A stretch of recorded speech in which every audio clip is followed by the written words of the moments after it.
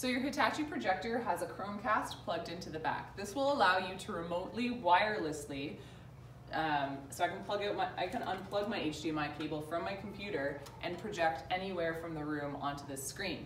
You'll notice in the corner here when I've switched into Chromecast mode, and that's again, I hit the input button and I went to HDMI 2.